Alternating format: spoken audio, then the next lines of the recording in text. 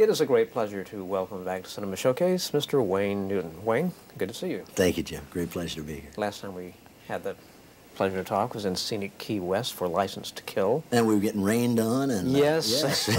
I think we started that interview about 5 times. We did. Now, in License to Kill, you played a rather nefarious sort.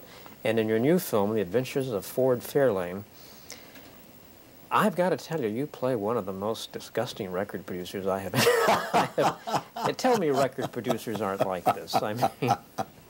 Well, let's put it this way. Most of them aren't. Although I did draw from some real-life people on that character in parts of it. What appealed to you most about playing Julius? The very outrageousness of it, or what? There were several aspects that intrigued me. He's an interesting guy because he thinks himself above the music business. Mm-hmm. He believes that he is a bigger star than any artist that he could have under contract, and he thinks that if it weren't for him, none of them would be able to find their way home. And I have known people like that in the industry, and it was fun for me to be on the other side, in those other shoes, if you will, yeah, and make that believable. Because all artists suffer through, not to the extent that Julian Grindle takes it, obviously, to the end result, but we've all suffered through those kind of people in our industry, and they do exist, and it's unfortunate. And in actuality, outside of Ford Fairlane, having to suffer through something like that must be an incredibly, as in any business, humiliating, horrible. It's awful. It's awful.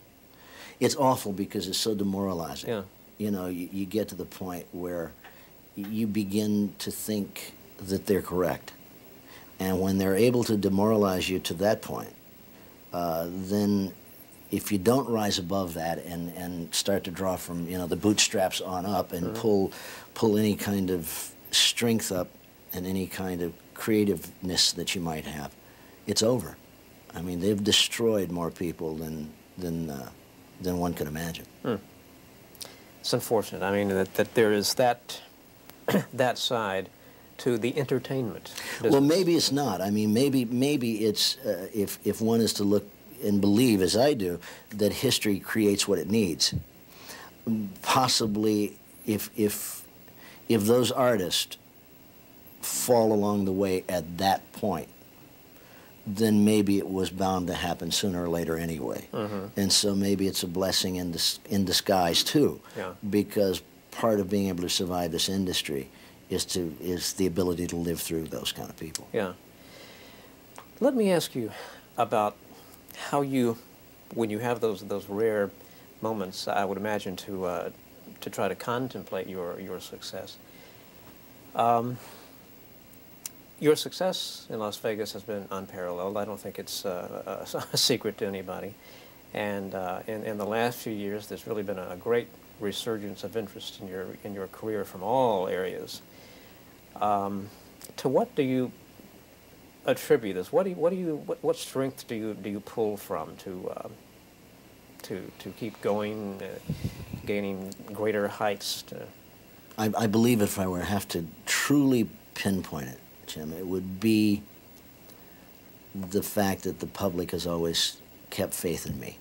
No matter what I've been going through, no matter what changes musically I was going through, no matter what controversy might be surrounding me at the moment, the one thing that always seemed to remain was the public's belief in me. And that has kept me going. I mean, that has inspired me. And I realized also one day, I was driving to work with, believe it or not, a record producer, and he said to me, "Have you ever hated going to work?" And I realized, maybe for the first time in my life, what a lucky human being I am, because I have never not liked going to work. And I don't know many people that can say that in life. That's a terrific thing to be able to say. It really is. Yeah. What's up next for you, film-wise or record-wise? Well, there's an awful lot going on. I've got the brand new album just out on Curb Records called The Best of Wayne Newton Now. Yeah. I've got 2 scripts that we're reading, and should we do either one of those films, they'll start filming in October, November. And then we just got a call this week from the producers of the James Bond series that they're contemplating a new film and want to talk to me about that. So I don't know if they're going to bring that character back or want me to play a different one, but all of that's really exciting to me.